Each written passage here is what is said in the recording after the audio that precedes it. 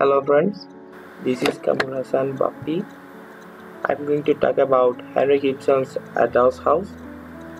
This is a feminist text. I'm going to discuss about the central character, Torvald Helmer. Let's see the role of Torvald Helmer. He is a lawyer by profession, appointed as a bank manager. He is the husband of Nora, friend of Dr. Rank. Krogstad is his colleague. As this is a feminist text, he is a representative of patriarchal society. Now, we will try to discover him as a husband, as a father, as a house father, social being, and a character. Torvald Helmer as a husband. Now let's see how he is as a husband. From Act 3 we can say that Nora comments, "I have never understood you till tonight." Though they married 8 years ago and they are staying together, they still can understand each other. He treats her as his property. He never listened to her feelings. So we can say that their conjugal life is not happy at all. So we will consider him as a husband. He is totally failure. Now let's see his role as a father. Torvald Helmer possesses 3 sons. Their name is Ever, Bob and Amy. He is very much careful to his children. From Act 3 I mentioned a quotation where he speaks to Nora, "But the children cannot be left in your care."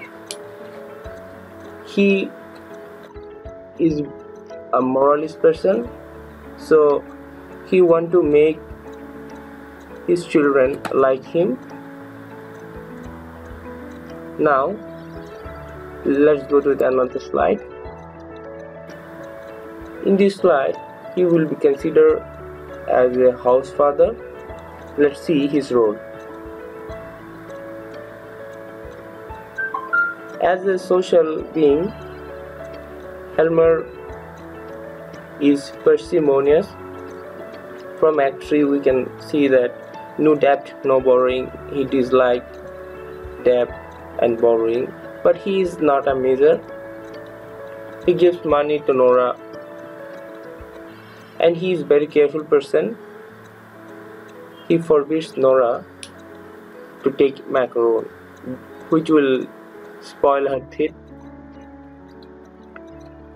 Now let's see Torvald Helmer as a social being. Torvald Helmer is possessive to his wife. He is moralist in nature. He is patronizing in manner. He is a passionate lover. He is petty-minded.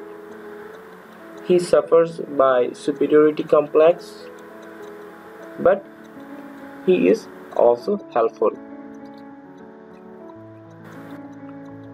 Now let's see how he is as a character, or how he has been used as an instrument by the writer.